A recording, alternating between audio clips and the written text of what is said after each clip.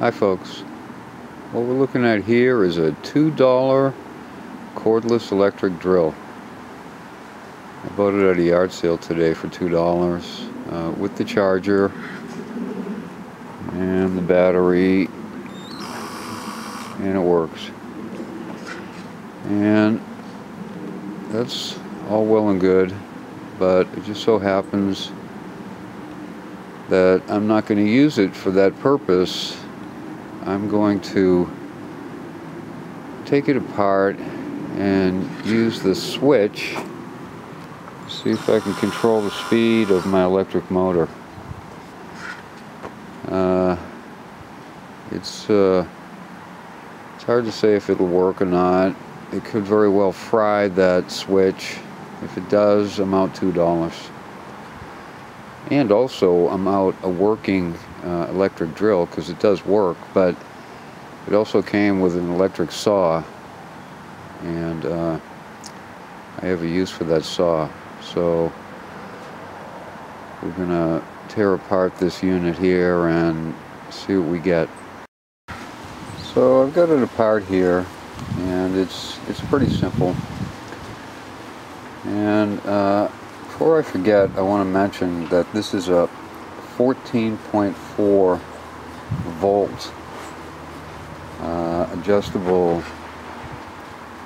adjustable speed drill, and I'm going to run almost 26 volts through it.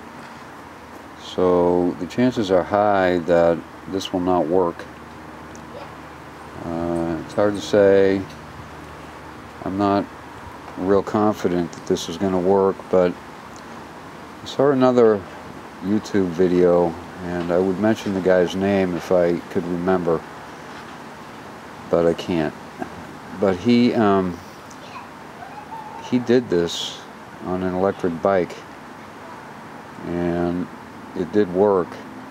So that's what gave me the idea to try this. So I am going to try this, and we'll see what happens. So step one is to see if it'll even power this cordless drill and control the speed. So I'm going to flip on the power here, and I don't see any smoke,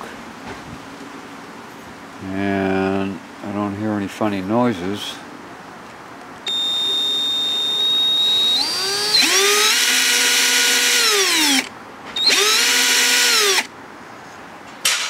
So that works, and that's the good news. So I think I can control the motor speed with this, and we're going to find out in a minute. So now I've got it all connected up, and we're going to give it a try.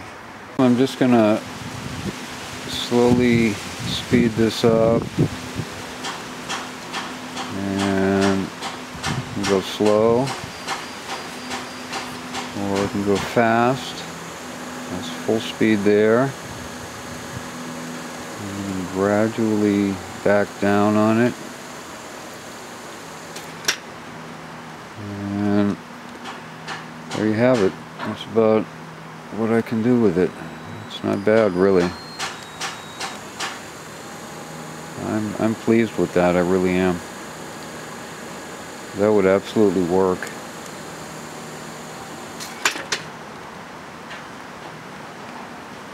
So that's really it. Thanks for watching.